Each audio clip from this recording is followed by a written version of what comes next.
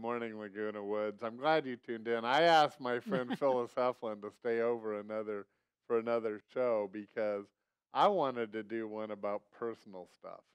Yesterday we talked about the Women's Connection that meets uh, actually next Tuesday, the second Tuesday of the month, uh, in Clubhouse 7, and all the information, and I hope you'll attend.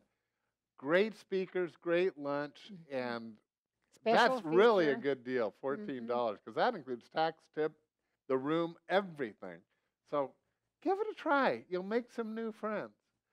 Well, I wanted to spend a day, though, just talking about some more personal stuff. And I know, Phyllis, you've been around and still are around. I mean, the Heflin Group, involved in real estate for all these years. And I think I asked you, and you didn't totally know, but how many people or homes would you say over the years that you have been involved with yourself in helping people get settled into Laguna Woods?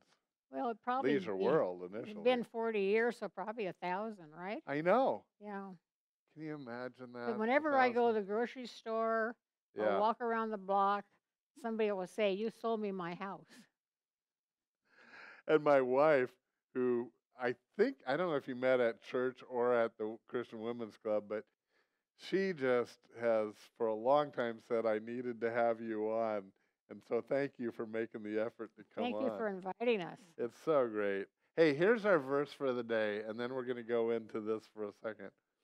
But in Genesis chapter 2, right as the world was getting started, God said to Adam and Eve, "For this reason, a man will leave his father and mother and be united to his wife, and they will become one flesh."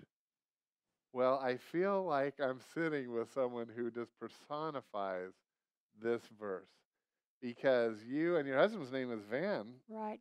That's his name is William Harvey, but we call him Van. I know. And so, but you've been married how long? 70 years. 70 years. Our daughter gave us a party of all parties to celebrate our right? 70th anniversary. Wow. You deserve any party or any other thing that you get, except that it's not, and I've been married almost 50 myself, and people say, "How can you be married?" Well, it's not painful or something. I mean, it's just, we enjoy living. It's just a shame that the late generations don't realize that, God commanded us to find a husband or a wife and have him first in our life. Yes. God comes first, then comes your husband or your wife.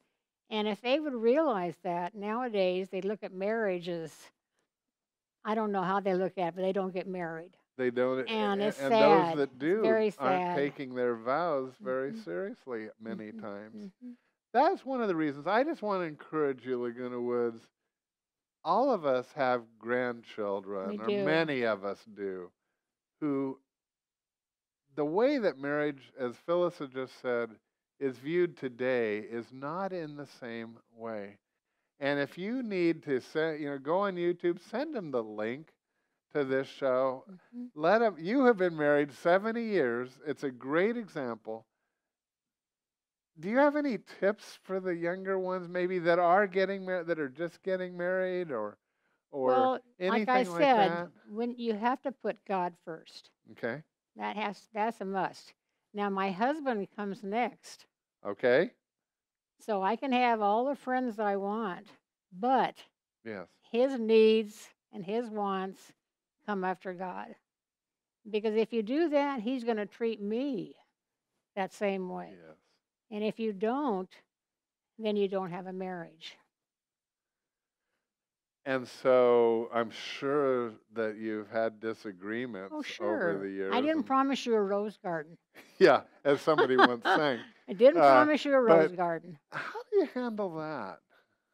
Well, you watch, our tongue, and the Bible says, can be very wicked. We know that. So you have to watch. Don't say things when you're so upset that you can't take back. Because once they're said, they're said. and they really can hurt you. And you don't forget those. So watch what you say, you know? That is so wise. In fact, I, over the years, have become actually a slower talker Mm-hmm. in general because I've decided I can't, I've got to take a few moments before I respond Mm-hmm. back. And then that often changes. Especially when you're mad. That's what I mean. Oh, my. Yeah. And so Even in treating your children. yeah. So you had 3 children 3 along children. the way. How about grandchildren? And we have, I've lost count. We have Really? great-grandchildren. Yeah, we Oh. have a big family because my oldest son had 6 children. So now they're all grown. They're having children, and their children are having children. So we're leaving. Phyllis, that is so You know, great. and Do you so- have any current count? And I'm so happy that most of them are serving the Lord. You know, that they're Wow. Christian believers. Yeah. And that's what really pleases us, to Of see that course. we're leaving children that believe in the Lord. So you had, well, was Van your oldest? He's my oldest. He had 6 children. He had 6 children. So Laguna was, here's kind of a side story. So the year was 1972, and I just entered seminary myself. And at seminary, which was Talbot, but they said, well, Rick, you have to have a ministry. Right. And I didn't know, I was such a new Christian. And well, what do I do for ministry? He said, go ask your church. And at the church, which was Mariners Church, back in the day, we were on Coast Highway in Corona del Mar. I started doing junior high ministry. I mean, and within a short period of time after that, Phyllis's son, Van, joins me in ministry and married one of the founding fathers' daughter.